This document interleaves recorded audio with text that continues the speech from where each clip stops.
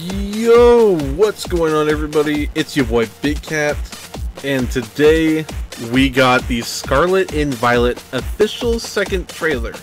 I've already seen this, I've watched it plenty of times trying to re-record this, and what I think is going to happen with this game is that we're playing in two separate universes / timelines depending on what game we play.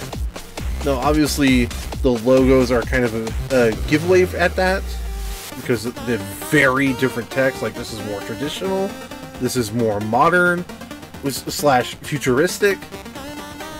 It is kind of hinting toward that. It also hints toward the legendaries, which is really cool. Let me just go to this. Obviously, as you know, we have two separate professors depending on what version we're playing, which I think is also another hint at that.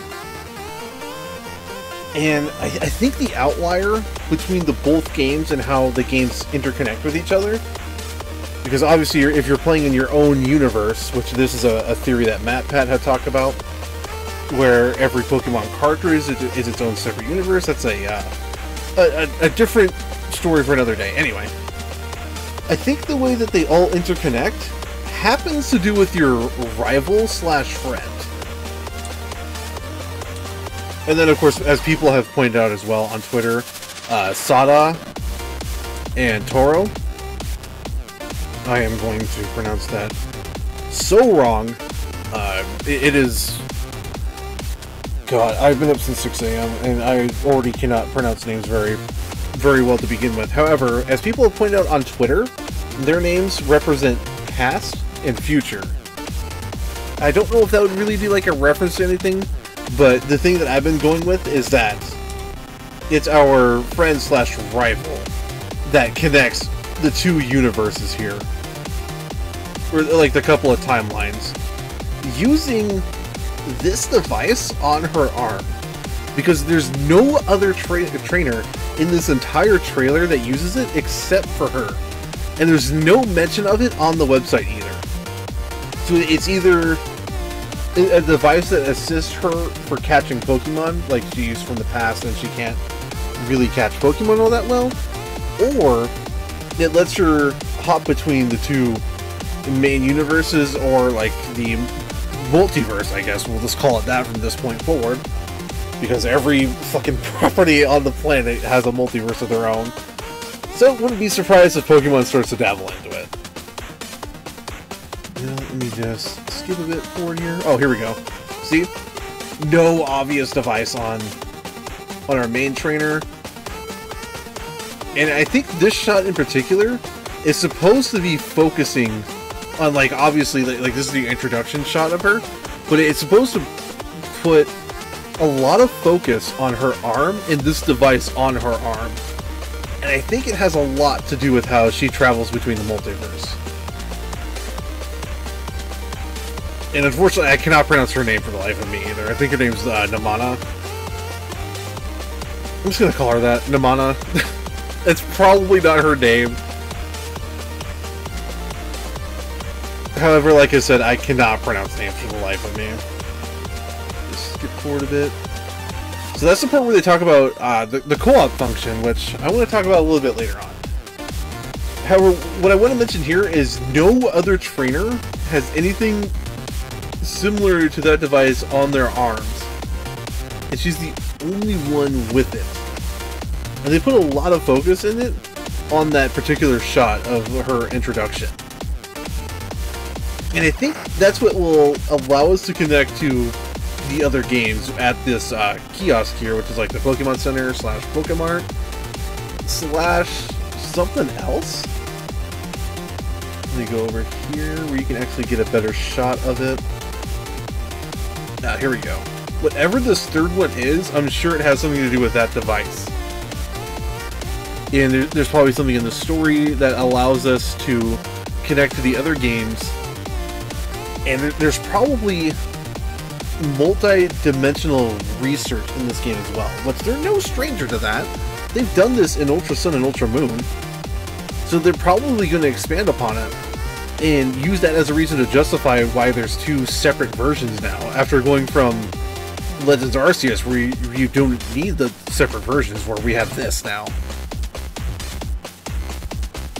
Of course, the real reason is because they want money, but, you know, from a story standpoint, this would make sense. At least to me. It'd be like the least confusing thing to do.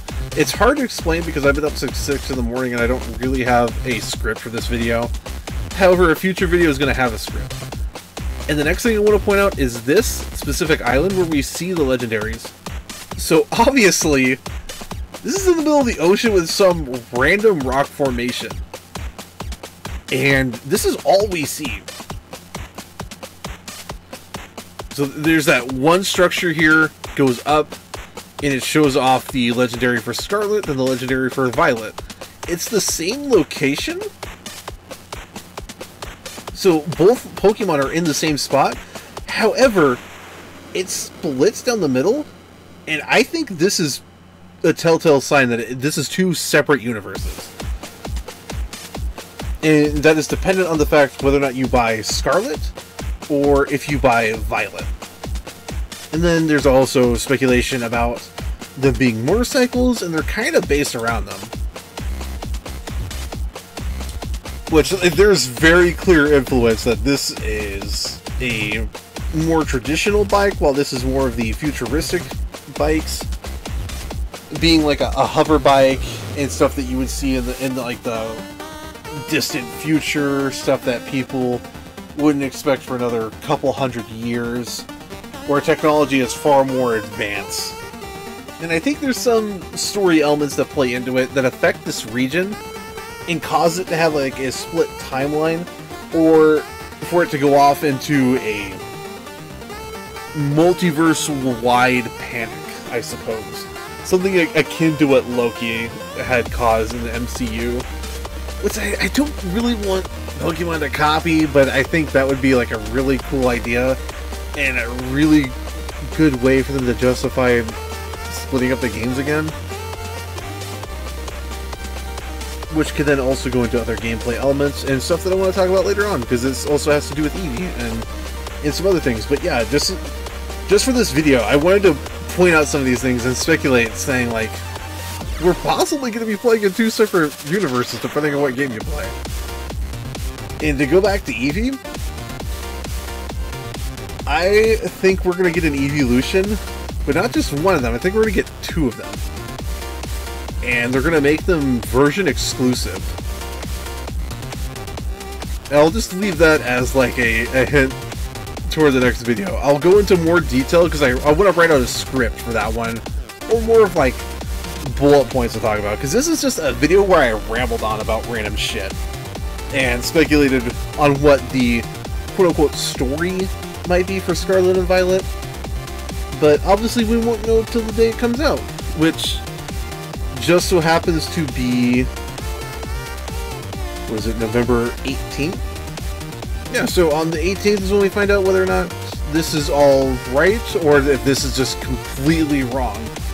Which, I mean, probably is, because I don't think Pokemon's going to go that hard and make a story to justify why there's two separate game versions again. However, that's the fun of this. You know, we're just going to speculate, we're going to take what little information we have and run with it and see what could possibly happen, or see if we're just completely far off. That's the whole fun of making these videos. And this video will either age really well or really poorly. Let me do a proper outro.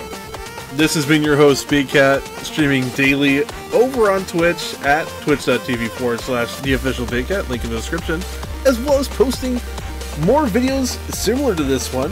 I'm going to be trying to make this a regular thing until Scarlet and Violet release.